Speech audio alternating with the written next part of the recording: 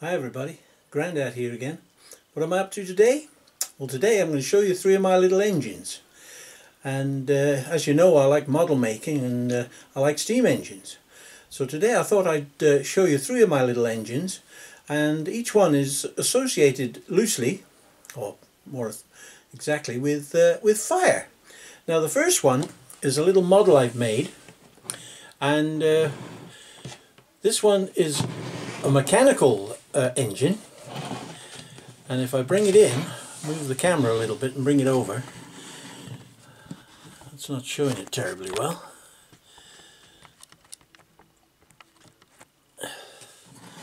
That's a little bit better. It's a little wooden engine, and it would, when it was working, if it was a metal engine, it would be a steam engine, and it's called a beam engine. Now this is all made of wood, and it comes in a kit form, and you wind it with this little handle here, and it revolves round, and all the various parts of this beam engine work. Now it was made from a kit, and it's very well made, really, for what could be a toy, I suppose. There's one or two things that I would do to it to improve it so that it works a bit better. I would increase the movement of this bearing here so that it moved this arm a little bit more, and therefore this front part, which has got the valve on it, would move a little bit more pronounced and make it move a little bit further and make it better. The other thing I would do to improve it is to put it on a slightly bigger base, because you have to hold it down while you turn it, because it's very wobbly. So if I'd have been redesigning this engine to make it a little bit better, I would make a bigger base for it so that it held down better, and I would improve the movement of this piston rod. But all in all, I'm quite pleased with it. Now the whole thing is made from a kit which you can buy, and it came in this box. I'll just move the engine over there for a moment while I show you this box. Now it came in this box. I've altered the box a bit, but it came in this box, and it's made by a firm called Timber Kits. Timber Kits Limited, and it's a local firm. It's in England here. It's in Llanbrynmawr, which is a Welsh. I'm just on the border of Wales, so this, within 30 miles of where I live, this little kit was made at a place called Llanbrynmawr, and it's the old Vicarage Hall at Llanbrynmawr, and the firm is Timber Kits Limited. Now they're on the internet, so in Powys there, so it's quite easy for you to, if you're interested in these sort of models, and they do a whole range of models. I got some pictures here, which is why I wanted to bring the box up. They've got a whole range of different mechanical models that they make at this firm, and it all comes ready cut out. You don't have to do anything to it, any machining to it at all. It's all the pieces are made separately and marked, and it's a very good description on how to put it together. And they even supply the glue and the wax to make the wheels turn a little bit easier, and they do lots of different models. Now the one I've got is on here, which is the is it on here? Yes, it is. It's in green at this bottom. I mean, you can paint them if you want, make them look a little bit more interesting, but as you know, I don't paint things very good, so I haven't painted it. But you can paint the wood and make it look even more attractive, maybe. And you can also buy little motors that you can alter this engine so that it fits onto a base where there's electric motor, and you can get the engine, instead of turning it by hand as I am, you can have a little electric motor that turns it so that you can look at it like that. Now the other one on there, which I'm thinking of buying because I'm quite pleased with this kit, so I may get another one, is the Rocket, the engine, the Rocket. So at some time I may buy this other model, which is the Rocket, and try and make that. And if I do, I'll show it on camera, of course. But this particular model I got from a charity shop. It was on sale in a charity shop at a local charity, and I only paid £5 for it, which is very cheap, because when I looked on the internet to see how much they are, this little model engine which I've got here, of the Beam engine, they're actually £35 to buy. So they're not cheap, but they are very interesting and they're very well made. I'm quite pleased with it, and I'm hoping to improve it a little bit. I've got a board here, which is, it's only a cheese board, and what I'm thinking of doing is mounting it on this cheese board and see if I can find a way by this elastic band I've got here, and put a little motor. I've got a motor that I've made up, and I'm hoping to get a little motor and somehow drive this little engine along. And if I do that, I may include it on one of my other videos when I get it, so that you don't have to wind this handle here. You can actually drive it by a little electric motor and mount it on a slightly bigger board to make it a little bit more interesting. But that's a wonderful little engine, and I'm very pleased with it. And although I didn't use the wax, it still runs pretty good. All the working parts, you have to look at it quite carefully. I mean, I think it's meant for children, to be honest, but I don't think a child, you know, certainly you'd have to be a pretty clever child to actually, for a child to make this. But there's certainly, I found it great enjoyment in creating this Beam engine, and the fact that it's all made of wood, there's no metal parts at all in it, and it all comes ready to put together. That's very interesting. Now, if I put that one away and clear the deck, so to speak, I'll show you my other engine. Now, you may remember, if you've been watching any of my videos, that I had a little engine for my birthday, and this is it. Now, again, I'm hoping to mount this engine on a wooden board, because when it's actually running, it vibrates quite a lot. And I'll get it running in a little minute, but because it's quite noisy, I thought I'd explain all about the engine before I actually give it a turn, give it a run, and show you how it works. Now this, I believe it's a Stirling engine. I'm not sure whether it's a Stirling engine or whether it's termed as a Stirling engine, but it's certainly known as a hot air engine. Now this was quite intriguing to me, how this little engine works, and I don't know whether the camera's in quite the right position, showing a good picture of me, but I don't know whether it's showing the engine very well, which is more important than I am. But this little engine, I'll tip it down a little bit more and bring it in a little bit closer maybe. I'd like to get it fully in camera. But this little engine has got a flywheel, and there's even a little spindle there, and I was quite surprised. It's powerful enough to drive something, so I may get something and try and drive off this spindle here, a little pulley, and get it to drive something. Now the interesting part about this engine is it only consists of a cylinder, which has got these ribs on it, which I think are for cooling, but there's no exhaust valves, and there's only one cylinder. Now the way it operates, you've got a piston here that goes in and out, and I've had this apart, so I know there's nothing inside there other than this piston going in and out of the cylinder. And what happens as you go round, there's a little cam here, and as the wheel runs round the cam, it opens this little door on the side of the cylinder. I don't know whether you've noticed that, but there's a little door here on the side of the cylinder, and as you go along and rotate the wheel, the door opens and closes.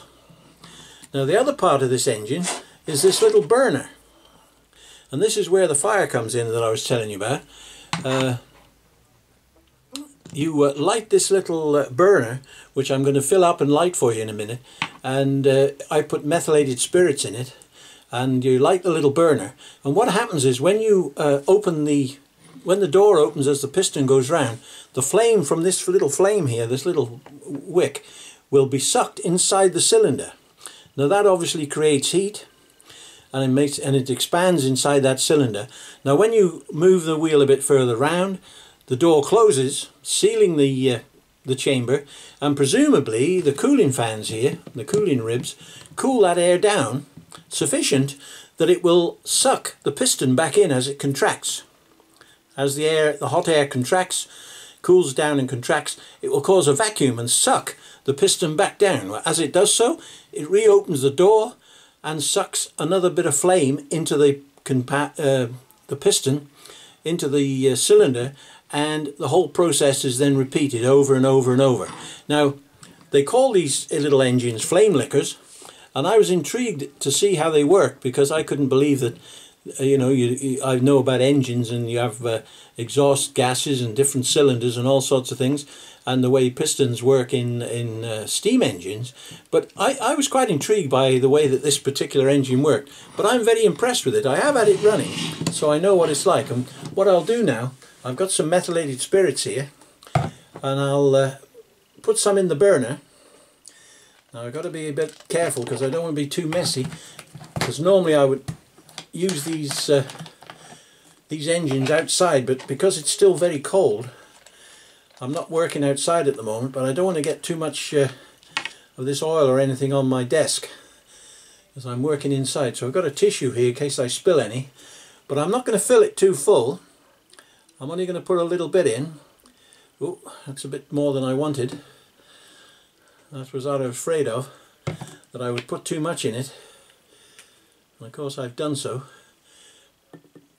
Or a little bit back. There we go.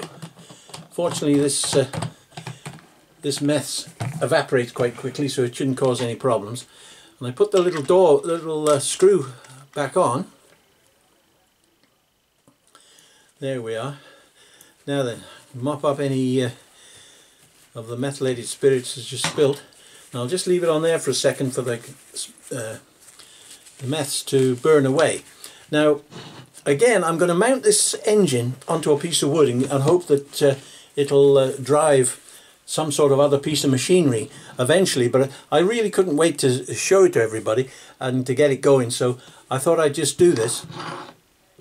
Now, I've got a match here, and I'll just light it up. There we go. Now it's quite a big flame there. It's a little bit bigger than I wanted, really. Now I'll move it across. Now unfortunately I wanted to use it that way, but it doesn't work that way. I have to turn it sideways, which I didn't really like, but I'm going to alter the design a little bit and bring it over in front of the doorway, and I'm then going to just turn the engine over. There it goes. Now, as I said, it's a bit noisy. That's why I didn't set it going before.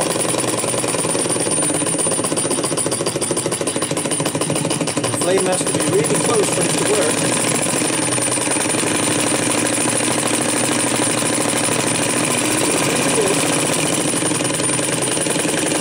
Quite a lively little engine. Quite a lot of power. The nearer you move the flame to the hole,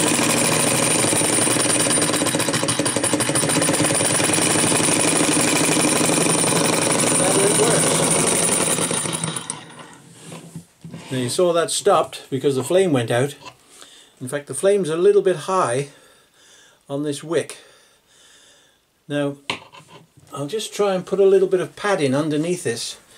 I've got some tissues here because it is very noisy.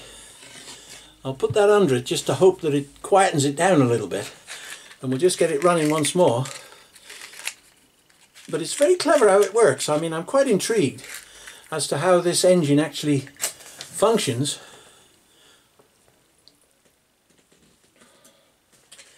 And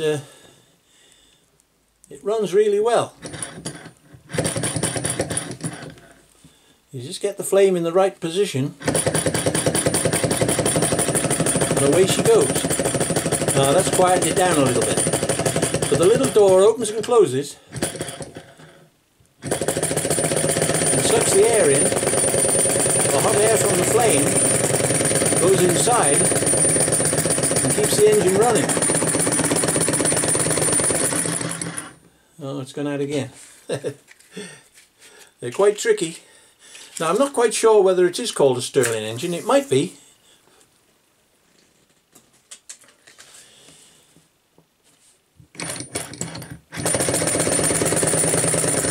There we go. Oh, I've blown Oh dear, I'm not having much luck with this this little engine. I keep blowing the flame out.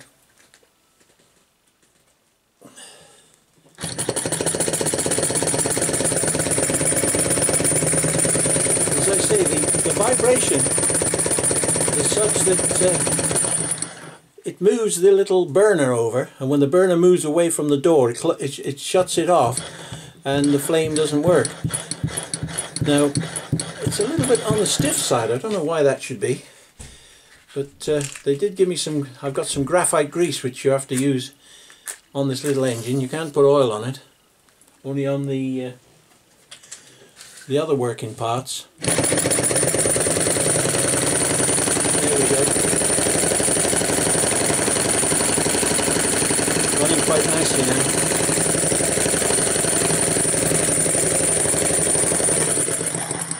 I've let it go out again. Never mind, it gives you a good idea of how that little engine works. Now, I was quite intrigued with that.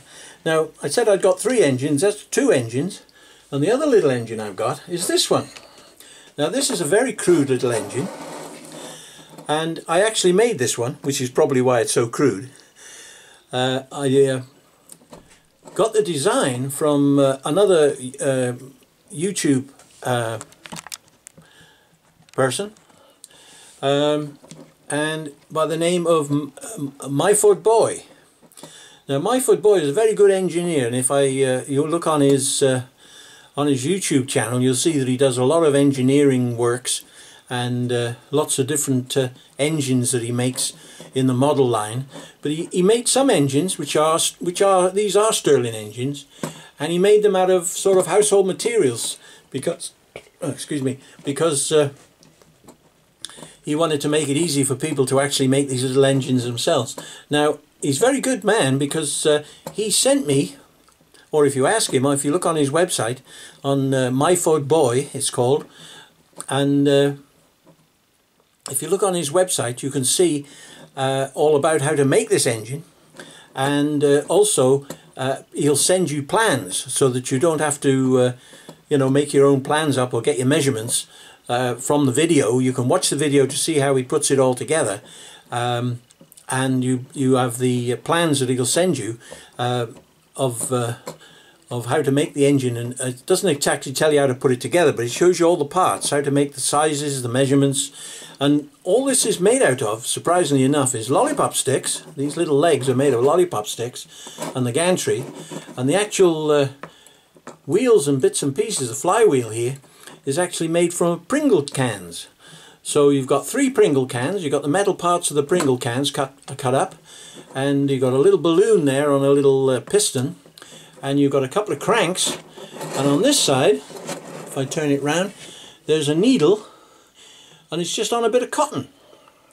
Now, this is my second attempt at making this engine, and the first time I didn't get quite the gist of how it worked, because it's quite tricky to get it to work and to make sure that everything's in the right place. Now, I'm not a very good maker of things when things aren't in kits. If the parts aren't made for me, it's very difficult to measure up and get all these bits and pieces.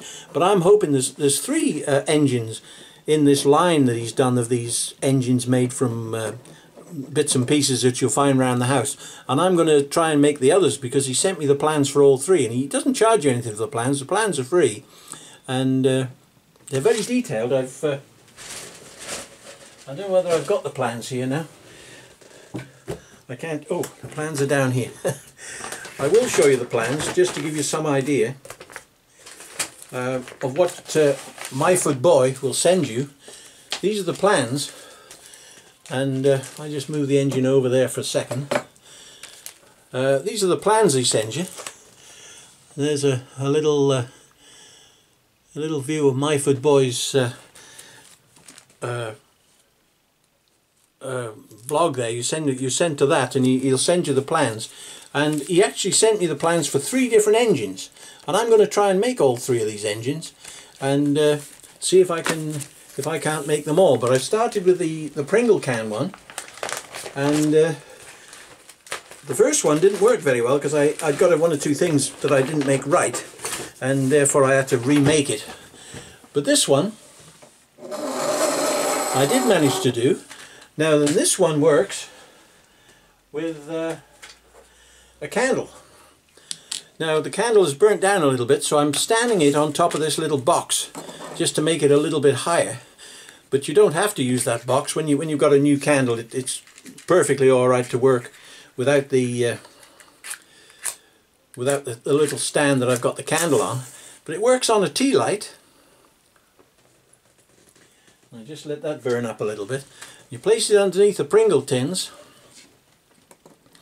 like that, and just let it warm up a little bit, and then you just give this wheel a little turn, and if all things are equal,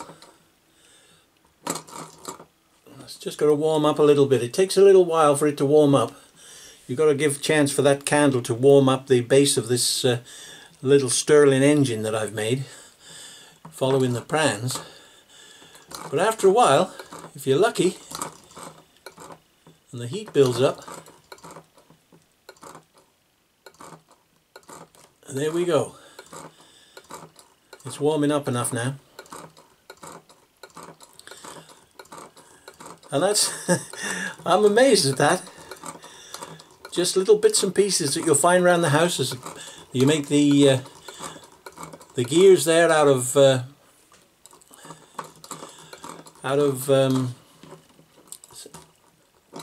paper clips,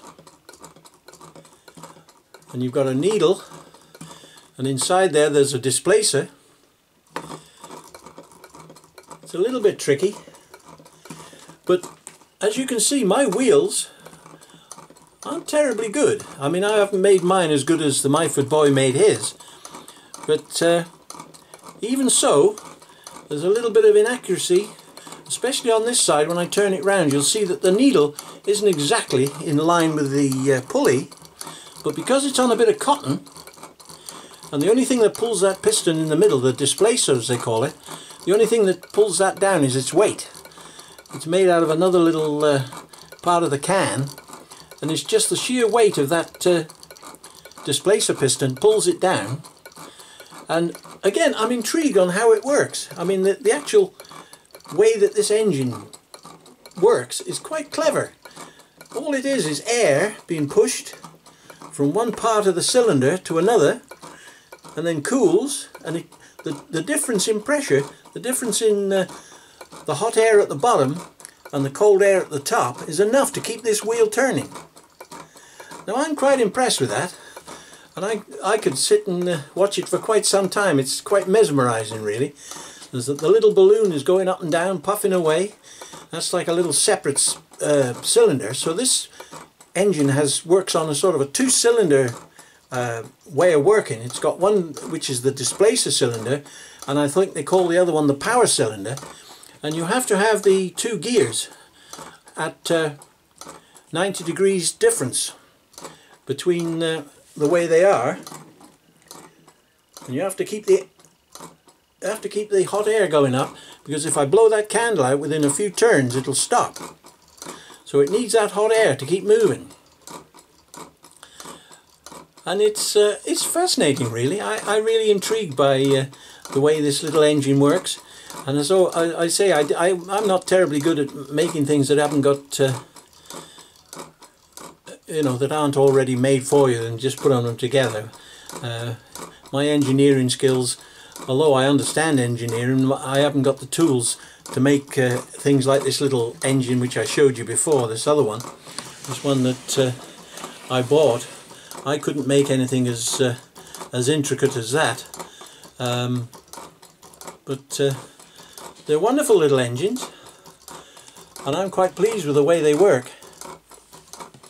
So if I bring my other engine back in and put him in the background, there we got the three little engines. The Flame Licker, which I like very much, and the little Myford Boy steam engine, Stirling engine I mean. And in the background here we've got the mechanical other engine, which is a steam engine normally, but they call it a beam engine because of this beam going across the top. But it works on steam, and the same sort of principle where hot air, normally you would have coal making fire and steam pumping into this cylinder at the front here, and with using these valves to push hot air into that cylinder, and the contraction of the hot air would pull the gantry up and down and make this engine turn the wheel and power whatever it was you're going to use for power. These were used in a lot of mines back in the day when they needed to pump water out of mines all over the place, and the Cornish beam engines were very popular in their time for pumping water out of mines. And I think they make use of these kind of engines, which it might be called a Stirling engine, I'm not quite sure, but certainly it's a hot air engine. Flame liquor is really intriguing. But as you can see, this little engine here that I made is chugging away all the while, even though it's not made that well. Oh, it's stopped now. But the candle's getting a bit low, so maybe there's not sufficient heat to keep this little engine going.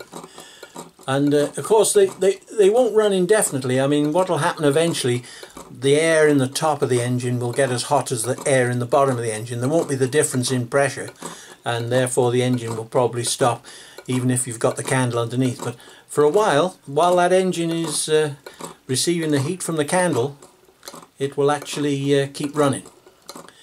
And it's quite intriguing to see it popping over the top, and I like it. But anyway, that's Grandad's little, I'll blow it out now, and as you see, as the candle dies, so does the engine.